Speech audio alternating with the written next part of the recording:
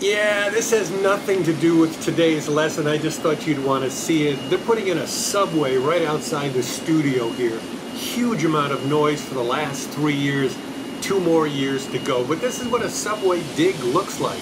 Out on that street that you see in the background, they brought through the digger like this huge boring machine, 6, 7 stories tall, and this particular building was actually vibrating as it went by.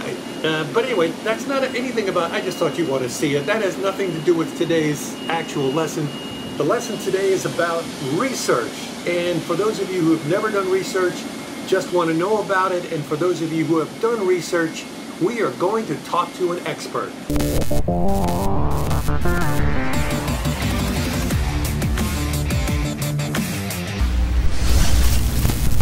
Hey Buckaroos, here we go, another one, Musicom Academy, how to be a PD.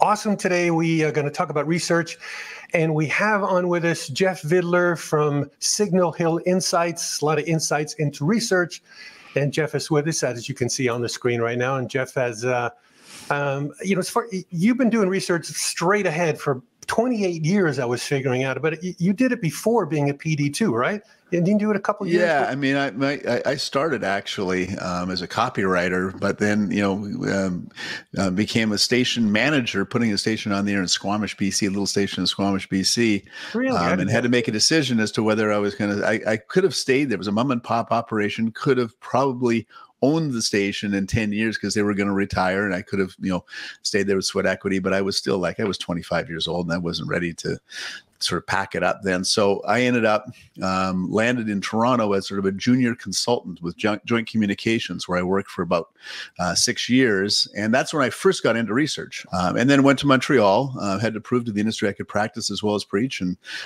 programmed there for 6 years for Mix 96 Hot AC station, and for CJAD, a brief period of time, just kind of caretaking that one. That was a bunch of old pros who knew what they were doing. Station. Yeah. Well, you know it well because you followed me as PD. Yeah. When you went into research full time. And that's when I went into research full time. Well, I was going to ask you this at the end, but since you already kind of sort of opened the door for this, let's take a shot right now. You come out of research and you are now a PD in Montreal, big city, out of the gate. Do you remember anything that ran through your head? Because right now, like this particular lesson, what we're doing, actually all the lessons, I'm trying to do them for people who have just become a PD. They don't really know what too much. They don't, I want to fill in the blanks for them so that they don't have to, be in terror most of the time, but never ever show it. That's kind of the brunt of the course. But also, a pretty decent chunk of it, which we'll get into here, is veering off for somebody who is a PD now and has been a PD for a long while and maybe is doing research, or their company has never done research because they don't want to spend the money, or they don't have the money, or whatever. So I'm trying to bounce back and forth between experience and inexperience. You go to Montreal, did anything immediately sort of come to mind, like, oh man, like what do I do here? Or I wish I knew this. I wish somebody told me this?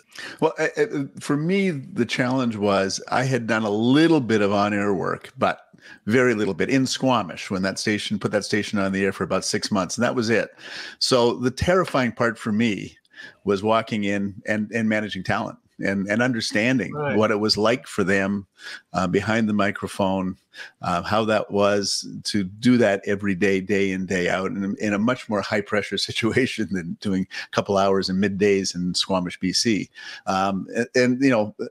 That was part of the thing. And the other thing was, because I'd been a consultant, I'd been doing research, I kind of came in and thought I had all the answers. Oh, interesting. And it really learned through that time that, programming is about leadership, not about having the right answers. It's about leadership. It's about, this, Pat. I mean, you're so good at this, inspiring the team with your vision and also supporting them in everything they do. Right. And so they want to come to work every day. They look forward to it. They want to do it for you. They want to do it for the listeners. They want to do it for the team. And that for me was the part that was harder for me to learn, because I just hadn't been a jock to start with. And, I was, I've been doing consulting and research a little too long at that early stage to sort of open up and say, geez, I don't have all the answers. And I need to understand what's going on. Interesting. It's funny when I first got to CKLW, and I realized this just a few years later, down the road. When I first got there, I'm a new kid. I'm young. I'm 22 years old, and I'm at this monster radio station, and I just assumed that everything that they told me was gospel. So my point being, I bought into the vision. Whatever they told me, I was in 100%, and so was everybody else, which made it incredibly easy and important for the PD there to move the station any direction that he wanted it to go, because everybody just immediately, there was no questioning. There was no, I don't know. It was just like, ooh, okay, yeah, let's do that. And, and it was an interesting thing to sort of realize, a few years later, so that, as you're saying, when I became a PD, that's one of those things that you want people to do. It's like, this is where we're going. Everybody understands it. Everybody on board. Everybody good with it. You explain all the whys and all that crap, and then okay, let's hit it and go. And everybody's on the same page. Getting people on the same page and same vision, that is hugely important. Really glad you brought that up. Yeah, it's neat. I mean, it takes a lot of empathy. You have to understand. You have to walk a mile in their moccasins, right? To understand where they're coming from and what you need to do to motivate them, right? Yeah, and it certainly helps. If you've been on the air, at least to some degree, that you get an idea of what it's like. Because it looks easy, but that's not an easy gig. To be on the air. It's a pretty pressure-filled thing. To go into a room all by yourself, you're talking to this metal thing in front of you, and hey, be happy, be interesting, be sharp, be this, be that. When you're in a dark room all by yourself all day long, it's kind of weird, really. But anyway, so let's do some easy research. Okay. In the beginning, as far as I can remember, the first radio research was call out. And then that sort of turned into AMT's auditorium music testing, AMT being the short version of that. Explain to people who don't know what that is, what they are, Sure. How do they work and that type of thing. Yeah, sure. I mean, actually, the first kind of research for music on radio stations was having the music director call up the record stores and see what songs were selling, right? Yes. And you would tally up, all the sales and give different points to different record stores depending on how many units they sold. And that would be how you determined whether a song was a hit or not and whether it was fading or not. The problem with that was that tells you what the people who are really active musically and are out buying records think. But it doesn't necessarily tell you about the people who listen to your radio station who may like music, but they aren't going out there and they're not buying the latest record every day. They take a little bit longer to warm up to some of those records that come out. And they, don't necessarily have the same tastes as people who are musically active. So I think it would be 50 years ago now. Stations started doing call out. They would call up people who are listeners to their station and or their competitors, and they would play clips of songs, 30, 40 clips of songs, and ask people how they felt about those songs. And the results that came back from that were different than what you got from the record stores. It did take that more passive audience a little longer to catch up to some of those songs. And it was a very powerful tool back in the 70s. A lot of stations, top 40, it was, so many top 40 stations back then. And it was such an important part of a top 40 station was being on top of the latest current hits but playing them at the right time for the audience. And those stations that used that were very successful with it. So, that really sort of established the whole idea of testing music among a passive audience as being an important part of playing the right music for your radio station. How long would you say roughly, and I guess a big one is, has it changed? Has it got faster or slowed down when, as best you can, you would know, a song comes out, they start to test it. The familiarity is low, probably the scores are low right along the same time. And then finally it kind of moves up where it's like, okay, that's a pretty strong testing song. How many weeks do you think that usually takes? Probably 6 weeks on average, but it really depends on how many spins it's getting on your station and on the other stations in the market, because it needs that familiarity to really take off, right?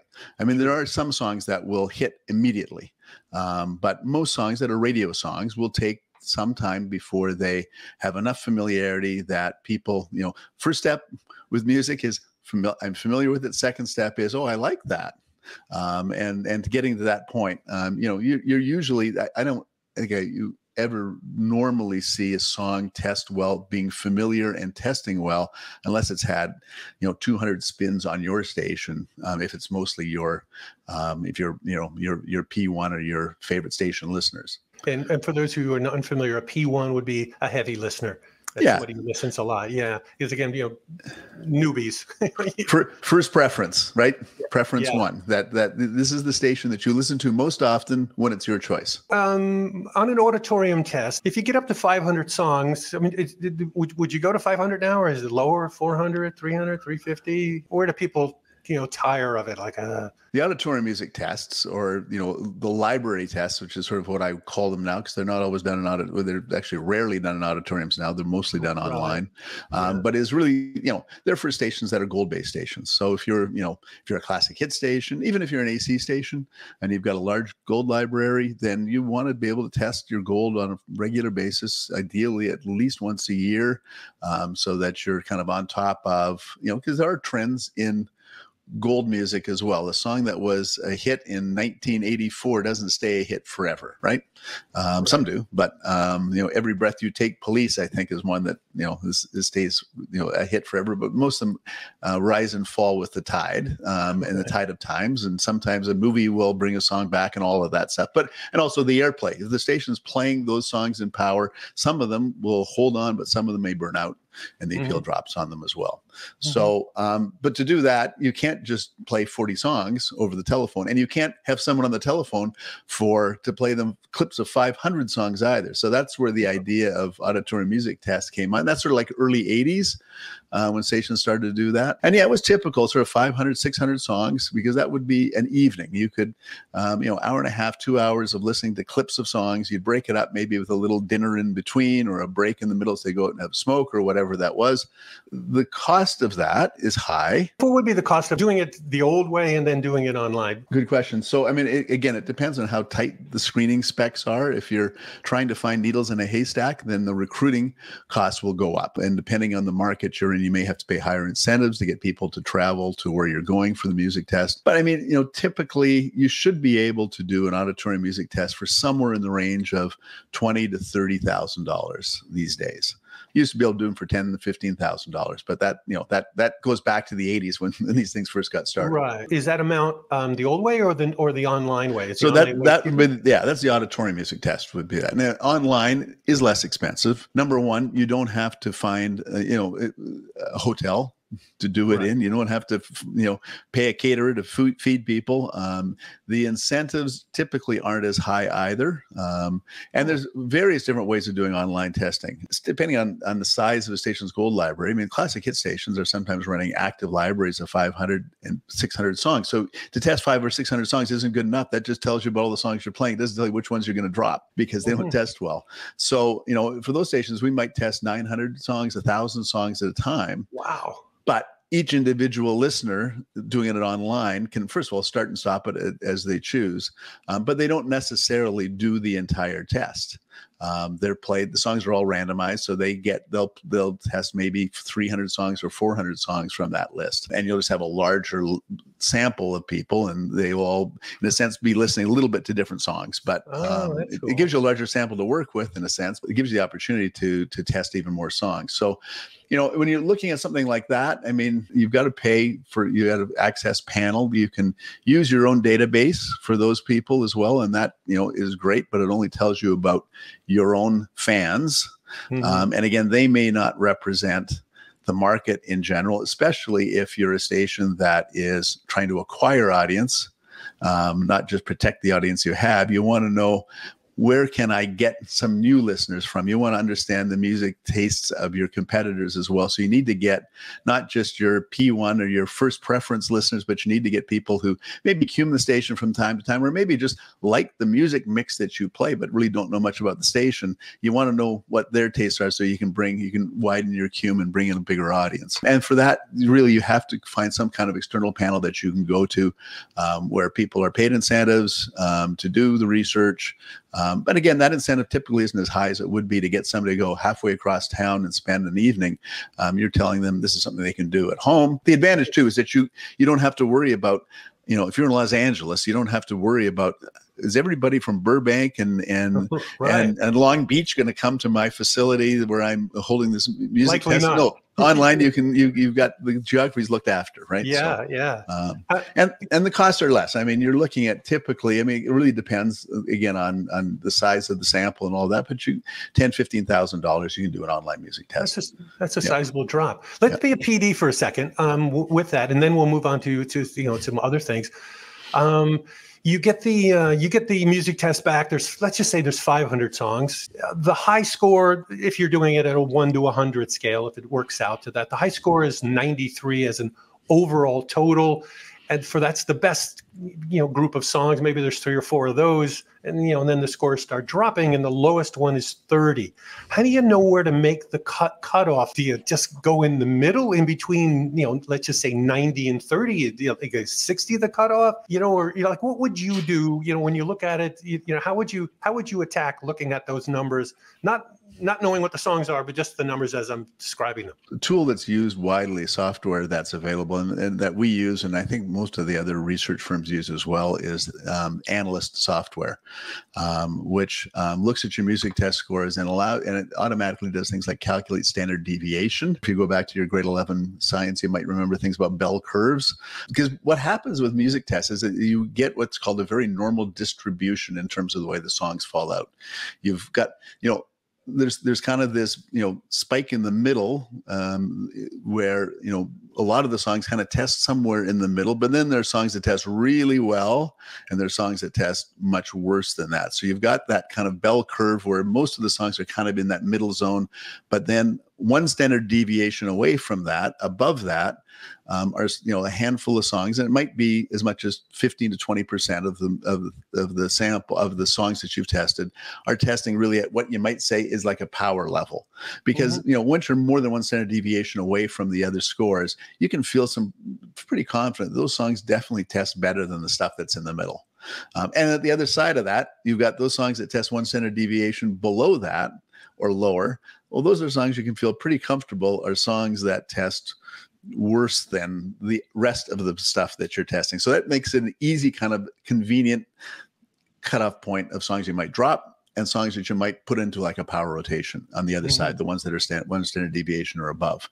And then the songs in the middle, I mean, there's obviously difference in the scores there, and you want to look at those differences, but you also want to look at those differences not just among the overall sample, but you look at among your P1 audience, you look at it among those CUME listeners who aren't your P1 audience, you look at it in terms of if it's a station that you're trying to balance men and women, look at it among men, look at it among women, look at it among younger end of your demo, older end of your demo, and kind of see, are those songs that really do well across the board are the ones you feel most comfortable with. Sometimes there'll be songs in the middle, but they don't test very well with maybe your P1s, or they don't test very well with people who aren't your P1s. And you may be, okay, I'm not going to play that. So you with analyst software, you can actually set filters, so that you can actually set that standard deviation for all the different subgroups as well. So you can say, okay, I want to have songs that test at least above that cutoff point for not only the overall sample, but for men, for women, for younger, for older, for my P1s, for my CUME listeners as well. From a programming part, to try to marry the two, for the P1s, or for make it an easy one, for say you got an AC station and you have some song where the overall score is somewhat weak, but their women's score is awesome, which you might get that. It's got like an, 85, 86 for women, but not so good for men. You might want to just day part that into midday just for women, assuming you have a lot of women in midday, and, and roll the song there and not play it in the drives where more men are. You can make those types of decisions where, day parting comes in, or even packet it with 2 or 3 of those songs, so they don't, because they're ultimately overall they're weaker, and you don't want them coming around as fast as a normal gold song. So you could slow them down, and be super detailed as to where they play. I mean, that's one of the great things about music scheduling software. Yeah, I mean, you could even hand bomb them and put them into places when you're doing the scheduling where I got a run of male appeal songs here. I need to have something in there that's going to hold women, right? Yeah. To use your example would be one way to do it. Or day parts too. Another thing you look at, and as well as the appeal of the song, you want to know the familiarity of the song as well. Particularly for an adult contemporary station or classic hit station, familiarity is half the battle, at least half the battle. That people know the songs, that they can hum along to them or sing along to them. But there may be songs that test really well, have lower familiarity, and you'll play them, but you're not going to play them in the morning show. Yeah, where you want to make sure all those songs are standing on their own. There's talk on both sides. You want to make sure everybody knows that song. There's overall songs that are just fine, and then there's other ones you would deal with in some way, but you kind of want to know that you have dynamite in your hand, as you're doing it. You got to be a little bit more careful with those type of things. So let's say there's a new. Let's change the switch gears here. And let's just say there's you're changing format, or there's a new station in town, or you're a new PD and come in and station you're at is horrible, and you want to move into the market with some other new format, and you would do a perceptual. I mean, maybe even for a station that's actually going along, I would think you'd use a perceptual for an annual gut check as to whether you're moving off course or not. Yeah, it's like a brand, checking your brand health, really, right? That you go in once a year and make sure that you're still owning the images in the market that you want to own, and that your talent is performing well, and all of that. You were talking about, though, if you're looking for a new format, that's kind of a special kind of perceptual study, where you're kind of going in to try to understand, where is there a format hole in the market? And you may ask a lot of the same questions you would in that brand health study, and understand, who's strong, who's weak on various images, where there may be opportunities. But there also, you're going to probably want to test some different formats and understand what the appeal is, and understand if anybody is currently associated with them, to see if I got something here that people love, but they don't hear or don't associate with any station now, then that gives me an indication of there's an opportunity. There's something I can mine and want to develop further. How would you do that? So how would you explain how you would do? You go into a market and there's I don't know, 5 or 6 formats, and you want to see if you can stick in 2 or 3 more that are maybe open to you and the size of them. Generally speaking, how would you kind of go about that? Do you give people examples of different formats? That's the most common way to do it, and often on almost every market, except maybe the very biggest, there is some kind of format that's doing well elsewhere in a similar market. That simply isn't on the air in that market. And there may be 2 or 3 of those. It might be soft AC. It might be, a 70s and 80s classic hits versus, 80s, 90s classic hits. There may be something out there that can be successful, or you think can be successful, but you want to know whether there is an opportunity in the market that you're in. So you just actually try to come up with a neutral description of that, what that kind of station does, but then also play a format montage that that's a good representation of that format. And you go into your media base or BDS, and you can look at those stations that are successful in that format, and you can build a montage of 7 or 8 songs and just little clips of songs. The montage may be a minute long, and just ask people, so here's an example of a station that just want to know whether this is a station that you would listen to often, once in a while. If you listen to it, would it be your favorite station? Would it be a second choice station? Would it be just another station you listen to? And that gives you a sense of what the appeal is. But then you also ask, and which station, if any, is doing a good job of that now? And if it comes back that nobody's doing a good job, and the appeal of that format, and you also want to measure the formats that are already in the market to sort of benchmark against that. And you say, geez, there's an opportunity.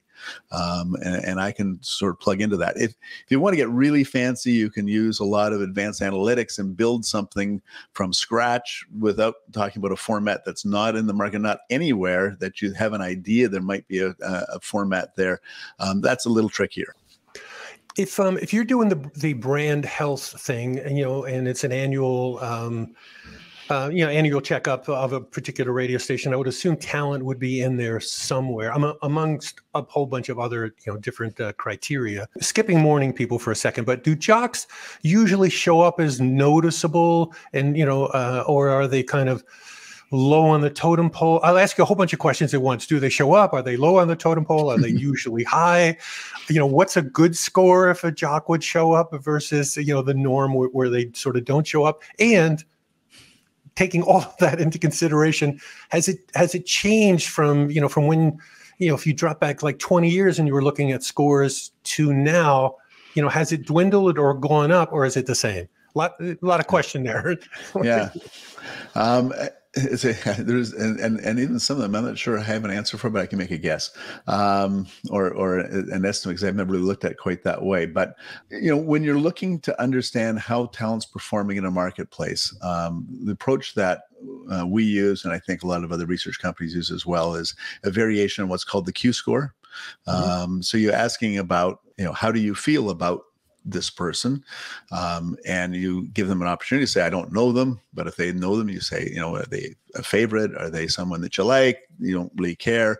Someone you don't like, or someone maybe you used to like but don't like anymore. But for the Q score, that kind of key thing is, what's the percentage of people who are familiar with that announcer or that morning show who say it's my favorite or they're a favorite of mine? Because those are the people who, if you move them across the street, you have a chance to actually build audience with them. And that means also your competitors can move them across the street and take audience away from you.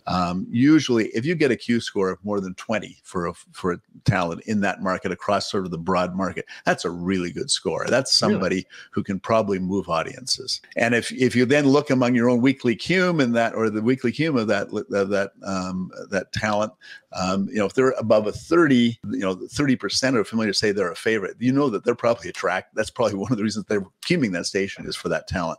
Yeah, I would assume, those talents are very rare. Like I was just going to say that I would assume most jocks think that hey, how about a 60 or 70 or 80? Everybody knows me. I'm blah blah blah. But you're right. I in my time in the business and all that stuff, I think I could count a handful of people that I've encountered that it would be safe to say if I hire them and move them across the street, the audience is coming with them. The other 1,000, no shot. Right. Exactly right. I mean, if you're in a typical market, I would say maybe 60% of the markets have somebody like that, one person like that in the marketplace that can do it. Mm-hmm. But there's 40% of the markets, there's nobody who meets that bar. But yeah, it is rare. And it's almost always morning talent. They have to be kind of showcased. People have to be, again, it's like we're going back to music. They have to be familiar enough with them first to make them a favorite. And in the morning, people have that special relationship with people they get up with in the morning, and they're with them in the car or in the breakfast table or whatever. And it probably has to have a lot of, not a lot, but probably a lot would be great. So some decent amount of advertising to go along with them to try to pump up that familiarity and hold it. Billboards, TV, that kind of stuff. In addition to them just being on the air, because you're gonna hit cume that is listeners who do not listen to the radio station and go, oh, I wonder if that team's any good. Let me see if they're actually funny. That kind of thing. And actually, you mentioned TV. If they have a TV show in the market, if they're also, that will often help and give them that extra profile. Or if you advertise that show heavily on the TV over time and you really position them well, you can also help that to bump up their score on that as well, right? Yeah. I have this theory, and maybe it's just me, and part of it could be just because I've been doing so much, I spent an enormous amount of time the last 2-3 years on YouTube trying to understand it and all this, in order to do this course. I have the sense that a regular television a regular television star and a YouTube star, or somebody who does something on YouTube and people watch them because they like watching them, I don't know if they delineate a difference between those two people. It would seem like it would take a radio person, a radio morning show who would do YouTube stuff, and it's funny and it's interesting and maybe even probably longer than they would normally be able to do during the morning show. So they're going deeper. I would think that would enhance their brand a huge amount. Yes? No? Yeah, it can. I mean, I think, though, when you're talking about YouTube, we're talking about podcasts. I think the important thing to understand there, at least from my perspective, we do a lot of work in podcasts these days in podcasting, because, it's certainly where the puck seems to be going to a large extent, just on-demand audio content, right? Which is what podcasting is that just because, just because podcast rhymes with broadcast, it doesn't mean quite the same thing, right? Yeah. Podcasting is, it's all about depth of engagement. It's not about those compromises you make to have a successful mass appeal station in a market. It's like the reverse of that. I'm trying to drill into some deep, deep passions that people have. Right. And it might be around a celebrity or around a personality, or it might be around a topic. There's a podcaster that I listen to, and I'm a history freak, Dan Carlin, who does a podcast called Hardcore History. He's actually an old talk show host, uses the medium incredibly well, understands how to use the medium and use his voice effectively. But he also does a lot of really interesting research in terms of the history stuff that he's an amateur historian. He's not a professional, because he was asked to compare what's broadcast, what's podcast, what's the difference?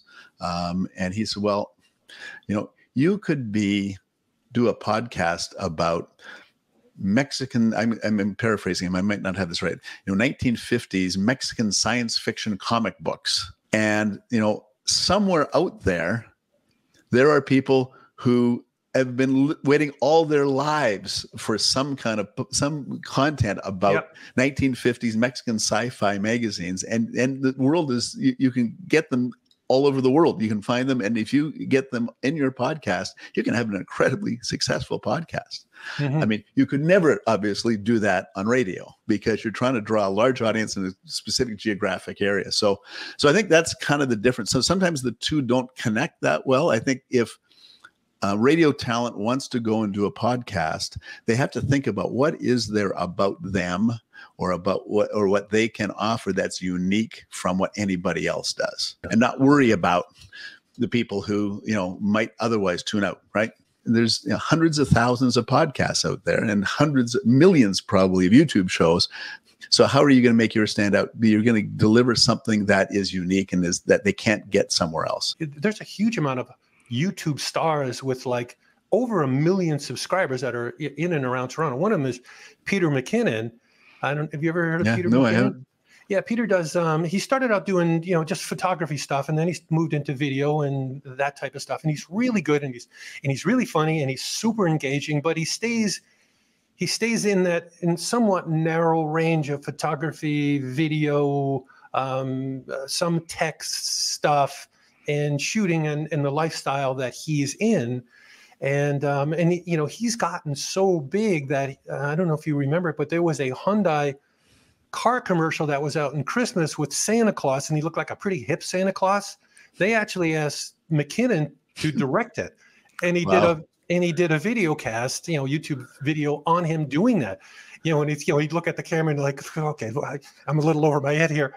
I got 300 guys standing around. I got overheads, I got big cameras. I got, what do they call not Panasonic, Panavision camera, and we're shooting a real car commercial, and he's doing it.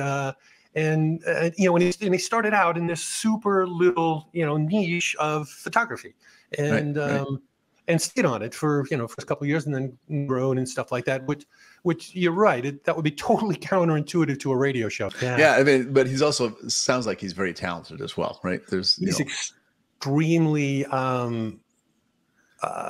He would be awesome on the radio. Let me put it that way, because he's really entertaining, and he really has, he does really different things sometimes, and he's interesting. He's an entertainer.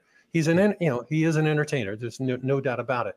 Let me move to this, because we're in sort of the same realm. You do content testing. So what is that? I mean, I would assume that you take a podcast or a radio show and have people listen to it and pick it apart. Is that kind of roughly it? We work with a partner, Dal Smith out of Portland, who have online perceptual analyzer, which is actually a minute by minute or moment by moment way that they can assess, that the listeners can give their opinion of how they feel about what they're listening to at any given point or time. If it's in person, it's a little dial you turn up or you turn down, depending on how you feel. And actually, it's used sometimes for music testing as well. But online, it's like a little slider that goes across, and you're listening to the piece of content or watching it if it's video content, and you move it up when you're feeling good about what you're seeing. You move it down when you're losing interest in it. And if you get a large enough sample of people there, you can start to see a path of, okay, here's something that happened here that made people go up in interest or drop down in interest. And it helps to give you some diagnostics on how your content is performing. So what kind of content? I mean, we use it for testing morning show bits. We might have 4 or 5 bits that we have people listen to and offer their thoughts on. And sometimes you can see things like, geez, you take too long to get into your bits. They build interest later, but they're not getting them off the top. Right? They're not jumping up off the top. They're taking some time to warm up to get into it. Or we use it as well. We use it for testing TV, kids' TV shows. We did that kind of testing on it early. They had a pilot and it came back and says, wow, this was good compared to the other ones that we did. Because we don't only just rely on the moment by moment, but you also ask questions after and get some sense of, what was it that you heard in there that changed things for you? And then asking questions just about the overall appeal of the content. Sometimes you follow it up even with online focus groups so that you can then actually peel the onion with those people and understand, okay, so at this particular point, you all kind of thought you went down in interest. What was going on there? And you play it and they go, oh, well, yeah, because he or she did that. So, and we've used it now also for testing podcasts as well. Same idea in the sense of as we did for testing kids' TV pilots. When you deliver those answers, I'm just really curious. They deliver it to the morning show, your findings about their bits, and you should get to it quicker and move in and all that sort of stuff. If they've ever if the PD tells you, do the morning shows, is there, okay, great, I'll do that? Or is there pushback? Like, oh, what are you telling me about my morning show? I've been doing this forever, that kind of thing. Or, I mean, do you ever hear that kind of, yeah, I mean, actually, I guess, and again, sometimes we're not in the room when the PD is presenting it to the morning show, but generally it's well received. Actually, it helps to settle arguments a lot of times. Great. And that's one of the things we suggest, that when the programmer we're picking the bits to test, we sometimes ask the programmer to say, okay, ask the morning show the 2 bits they think are the best and the 2 bits they think are the worst, or tell them you pick one that you really like and one you don't like, and they'll pick one they like and one they don't like, and we'll see how that goes. Because those endless conversations you have, air check meetings with, I don't know when you do that, and the talent says, no, but that's my thing. That's what I've always done. That's right. And you can never really settle those arguments. But sometimes something like that can make the difference of going, oh, okay, I get it. It's good, but it's not working this way. So it can actually kind of provide a little bit of an objective opinion and bring that into the discussion, right? Mm-hmm. Yeah, that would be extremely helpful as a PD, because God knows we've all been there. No, basically I know best. I get calls from all my friends and they tell me I'm great. And, and that bit was awesome. Meanwhile, everybody else maybe doesn't like it, or it's liked it in the beginning, it's gone on too long, or whatever. Right, exactly. Research, I mean, you've been doing research a long, long time from the beginning. As radio research, not regular research, but radio research, other than moving to the net, so now it can be done digitally, has radio research changed very much from 20 years ago? Is it sort of the same thing we're getting at, basically, or just a slightly different way of actually getting at the numbers? For the most part, it's pretty much the same for the last 50 years or so. I mean, perceptual studies started about 50 years ago, doing call out when it goes back, 50 years ago, as you say. A lot of that's moved from being telephone calls or in person to being online now for the most part. But even then, I mean, still sometimes do auditorium music tests where the programmer can see his audience and see them doing, putting out the checks in terms of how they feel about the songs. The basics are still there. I mean, what's changed probably more than anything else is that stations don't have as much budget for it as they used to. Yeah. And that's part of what's moved it online, because it is, more cost effective to move it online for sure. I think the one thing that, and we're really just scratching the surface on it now, is, perceptual research depends on what, and it's all about trying to understand what's in your listeners' heads. What station do you think of first for this? What station do you go to first for that? What, because you never get to see your listeners. So it gives you a sense of what they're thinking about and what the images that you need to kind of develop. But the extent to which that connects to actual behavior is sometimes a little fuzzy, because behavior is different than perceptions. People may have perceptions, but some of those perceptions may connect to behavior, some don't. With PPM, and it's got a lot of issues, a lot of problems, but if you aggregate PPM over a long enough period of time to get rid of all those sample wobbles and everything else, you can get an understanding of what sort of does seem to be working. It's purely about behavior, about exposure, of what people will listen to and keep listening to. So you can look at, we've done this for example, doing this for news stations that are on a clock, and you can take not just 1 hour, but you can take thousands of hours over a year and understand where are the weak points in that clock. Looking at PPM observations over that, PPM can bounce around because there's so few meters, but when you're looking at something like that, you can see patterns that are real there. So that's one thing. And with the streaming of your AM FM station, if you're able to look at it and get that again aggregated over time, you can see things where there's spikes in your programming that people are tuning in for. One thing about streaming is it's a very conscious kind of activity. People going to their phones to actually go to listen to that at that time.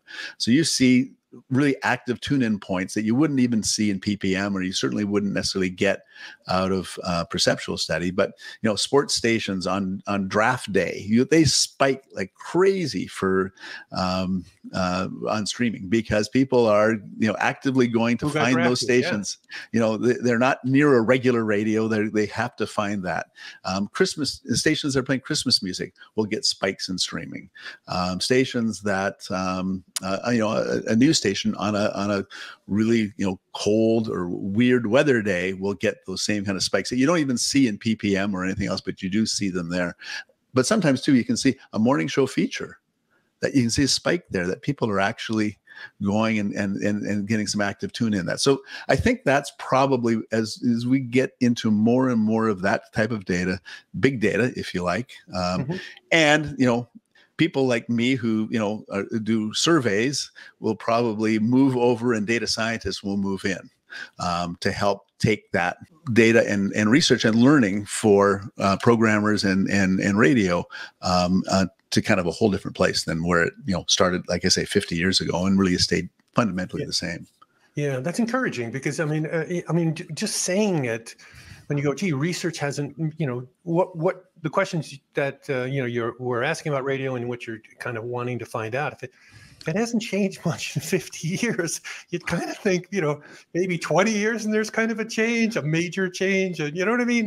That seems radio, like radio has changed a lot in 50 years, but the way its research hasn't changed that dramatically. No, I know. Yeah. But, just like radio programming itself really hasn't, changed a whole lot since when Bill Drake put on the Drake stations. Really, in 80-90% of what he did then, that's what you hear on regular radio stations.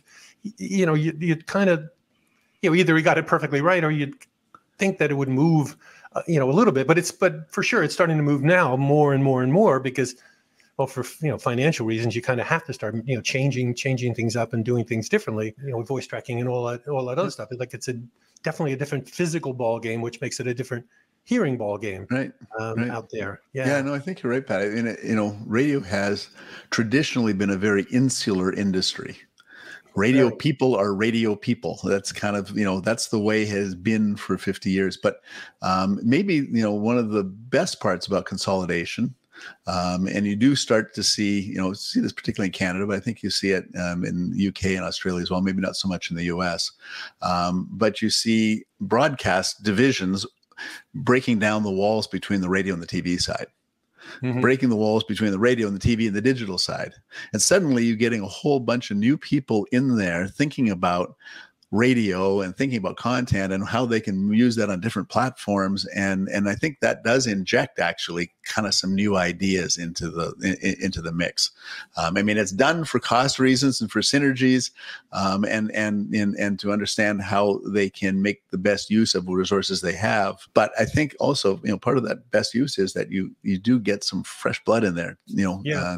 British broadcast groups seems to me have been doing that for, even before I retired. I mean, you'd look and go like, wow, their net stuff, their websites of what they do and what and that type of thing, or like way ahead of North America. Yeah. It just seems like, it almost seems like, and I think a couple of companies they were sort of like internet companies first that got radio stations, as opposed to radio stations that are trying to toy with the net. It's almost like Google bought Cumulus or iHeart or something like that. They come in with a different thinking, and well, here, why don't we just do all of this? That's my impression of the British stations and their networks, across the country. Smaller country makes it easier, but they tend to be pretty cool. What do we hear? We're coming up on an hour. Wow, I don't think I've ever done one of these an hour that's long. But it's funny. We could probably do 2 or 3 hours of this thing because there's so many areas to cover. I'm sure along the way, have to deal with new PDs or PDs who maybe are having maybe they've been a PD a long time and they're catching research for the very first time, and they're a newbie at research, not maybe necessarily at being a PD. Are there any things that stick out to you, that like mistakes that they make, or you sort of wish that they knew this? It would be great for somebody watching this to actually know. So you're talking about in terms of research, or just in research? Yeah, research. Yeah. In research. In terms of research. Well, I think probably the most important thing that I could pass on is, and it's a natural thing, and it's actually particularly for radio people, very kind of independent people who've got where they are through their own smarts. They wouldn't necessarily, they didn't take psychology degree or anything like that. They just have an intuitive sense of what's right, and often are very right. Challenge sometimes is that they will want to do a study and they will say, here's the questions I want to ask in the study. Right. Instead of here's what I need to know. What the researcher needs is tell me what you need to know and I'll develop something that will help you get those answers. But if you try to ask listeners what they want, problem is they don't really know. If you just say, so what would be the kind of radio station you would like to hear? I mean, radio listeners will give you an answer. Right. But it's not very meaningful. Steve Jobs, I think famously has said he never did consumer research because, and that's actually, he's exactly right. For that very reason, he couldn't have asked people, so what kind of a smartphone would you like? When there was no smartphones, he had to, but he did it a different way. He still did research in the sense of observing people's behavior and how they interacted with technology, and then understanding that, and then built these different tools and things from those insights. But he was still doing research, but he wasn't asking them, so what do you want on an iPhone? Mm-hmm. And you can't ask listeners, so what do you want? So, what should, the research should be simple. Just ask them, what do we do that's great? What do we do that's terrible?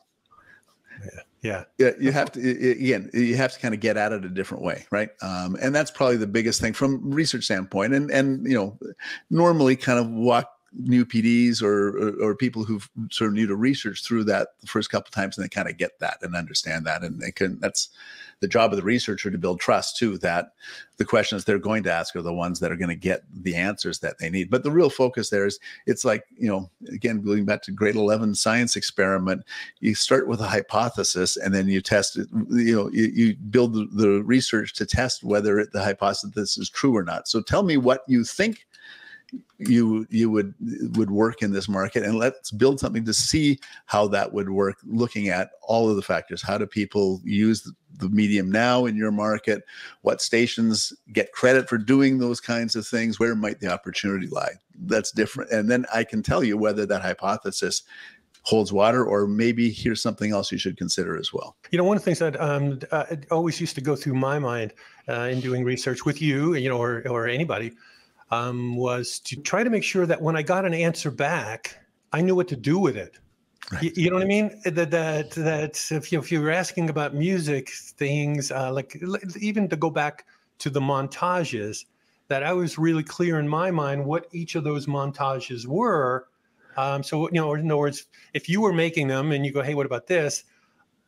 The two of us might end up shaping them so that I was super comfortable with, if that comes back as, montage C is the big one, I know exactly what they're talking about from a field point of view, I know what that means. That means, classic hit station. That means a top 40. That means an urban leaning top 40. That means whatever that, you know what I mean? Because sometimes I've seen, in sometimes in different markets where, when I was a national PD, you'd go in and you look at the research and go, I don't know what you'd do with this answer. Well, I'm not quite sure how you'd adjust with this. So I would assume that, something like that would be in the mix there also. Yeah, no, that's great. I mean, in fact, that's, a really important part of the research process, and what the researcher needs to get from the programmer or whoever they're working with in the research is, again, what are the things that you need to find out? What are the hypotheses you have about what's working or what's not, or what needs to be done? And so we can build the survey to do that. But at the same time, when I give you that questionnaire, I want to know that no matter whatever those numbers that come back for that question are, that you're going to have an understanding of what that means and what to do with that information. Otherwise, I'm just giving a bunch of data, right? And you have to know, you have to feel that the programmer has the confidence that, okay, the answer to that question, and again, sometimes the researcher may explain the context for that question, and there may be some other analytics that are attached to it, but that end result is going to be something that's going to make a difference in terms of the decisions that the programmer has to make. Otherwise, it is just a bunch of numbers. Yeah, and then what do you do with it? Yeah.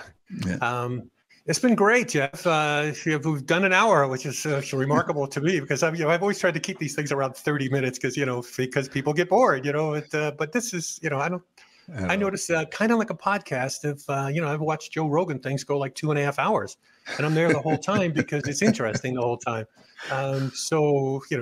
Hopefully this will be the same, and we'll probably have to kick in and, and do this again somewhere down the road for some other things, because it's neat to talk research, but then it's neat to sort of marry that, for what I know and what you know, to actually programming a radio station, which again is what what the course is all about. So I thank you, sir. It's great catching up. Great seeing you. You look really, really good, really healthy. Everything's good. Everything is great. Thank you so much, and just great to catch up with you too, Pat. I mean, as you said, you and I could probably sit around and chat for hours. I don't know if anybody really want to listen to us for hours, but hopefully the hour or so that we've chatted is going to be helpful to those who have had a chance to watch the. Yeah, I think it'd be very helpful to people. And congratulations, by the way, for doing this. I think this is a wonderful thing to be able to offer programmers. I don't think there's ever been anything quite like this. There's never really been that master class on programming. And it's, again, one of the things that YouTube makes possible that, wouldn't have been possible, 20 years ago or 30 years ago. You and I both work for the same person. I would bring it up a lot. Hey, why don't we have a feeder station, kind of like what used to be done in, 50, 60 years ago, like in the RKO General chain. Sure. Memphis was a feeder station. So they had better PDs than normal. They had better jocks than normal. And so it was a farm team. That was the farm club.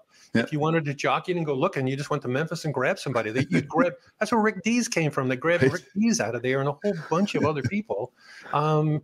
Because they were already trained to do the format. And it's like, well, we should do that somewhere else. It becomes difficult, even if you have a big chain. Let's say you have a chain of 50 stations coast to coast. Do you bring 50 PDs in? Because you can't really teach somebody to be a programmer in a weekend. You just can't do it. It's impossible, really. Yeah. So you're not going to have them there for months.